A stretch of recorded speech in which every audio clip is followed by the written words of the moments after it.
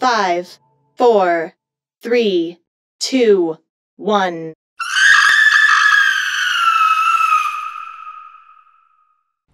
Hello friends, this is Ozien with Ozien Talks, and this is where I talk about things I love to talk about. Anyways, I would like to plead with you to give me a like and share and subscribe this. That'd be awesome. Leave some comments below after the video. Let me know what you think about the video. And so I'm going to do a response video to Dr. Nasser Karimian. I hope I pronounced that right. And he goes on and discusses about what he thinks identity means, and I obviously disagree, and you're gonna find out why. Don't be like those who forgot about Allah, and as a result, Allah made them forget about themselves.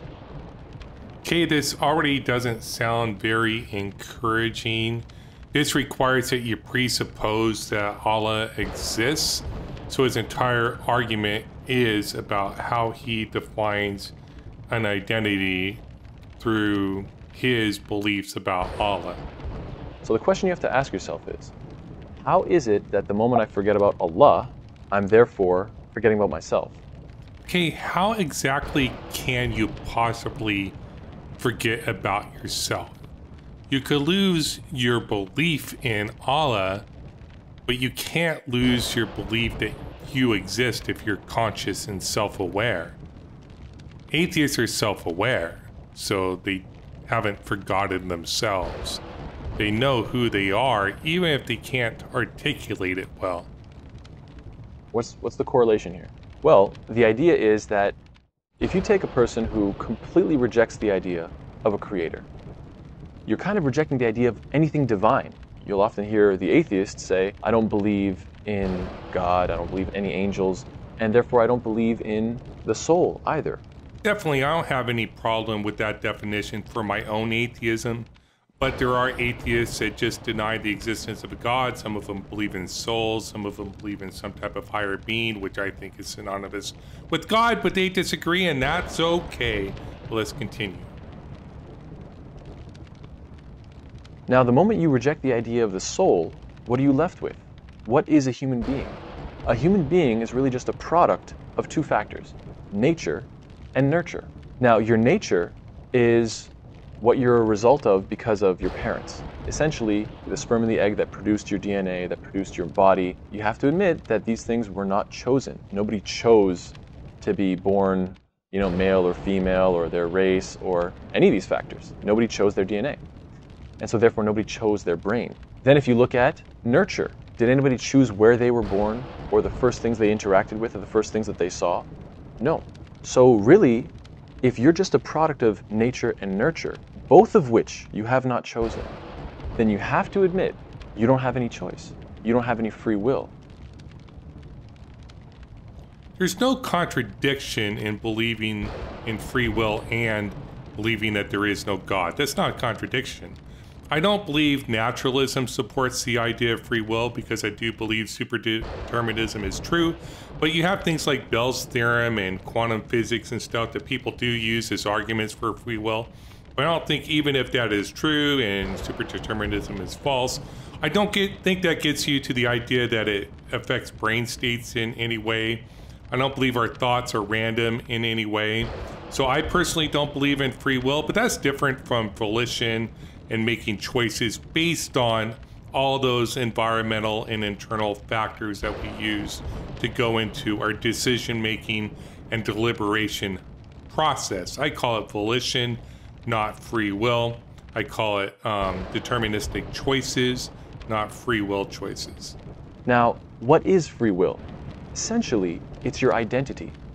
Okay, he was doing very well up until this point. I think he had identity pretty well defined. And he should add that it's unique for each individual. Now he says it's about free will, our ability to make choices. Like what he thinks we're all robots, we all make identical choices, but that's not true because we're all unique. So we all make different choices. So that's not what identity is. He was correct the first time. Now he's wrong when he's trying to define it as our ability to make choices. When you think about how you identify somebody, you say, oh, this guy's a nice guy. Why is he a nice guy? Well, what you're really saying is that he makes nice choices. He chooses to be kind. He chooses to be generous, etc. These descriptions of an identity is based on choices. That's one part of what makes us who we are. That's part of our identity, is how we make choices. That's not our entire identity. No one goes around and says, I identify that person solely by the way they make choices. No, we don't. We identify them by everything we visually see, everything we know about them. That's who they are, including the labels they assign to themselves, including their genders they have, right?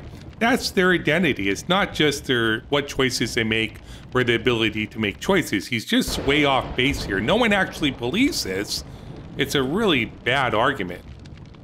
And so the moment you remove the idea of a soul and remove the idea of choice, you remove the idea of identity as well. I mean, I already demonstrated how that's false, so no. I think an easy way of understanding this is by simply taking a look at Siri. Siri, right, on everybody's phone, doesn't have any free will. Now, even if it might appear that way, let's say theoretically, a child picks up a phone and that phone says, I am an atheist. Is this guy going on about the problem of consciousness? Like how we define something as being self-aware?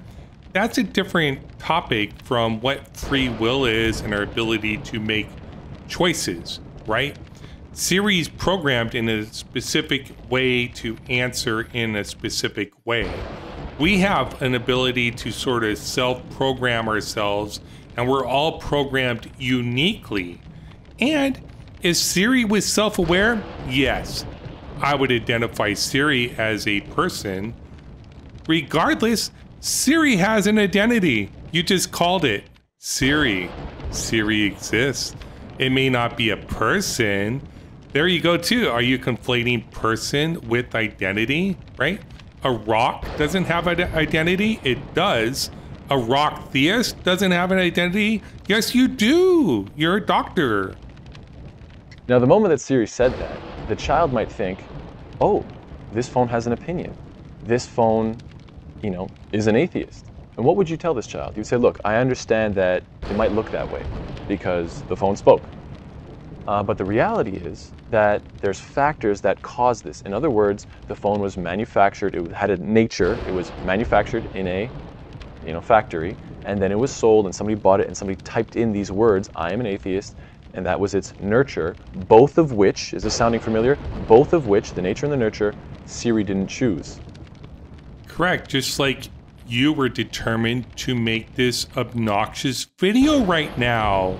Just like Siri, your nurturing and your nature helped you, like I would say help you, it's hard to even talk about it sometimes, but those are why you were determined to make this obnoxious video. Thank you very much for proving my point. Thank you for proving Siri has an identity. You keep calling it Siri. And therefore, when Siri said, I'm an atheist, the reality is that she really wasn't saying anything. She's not even a she.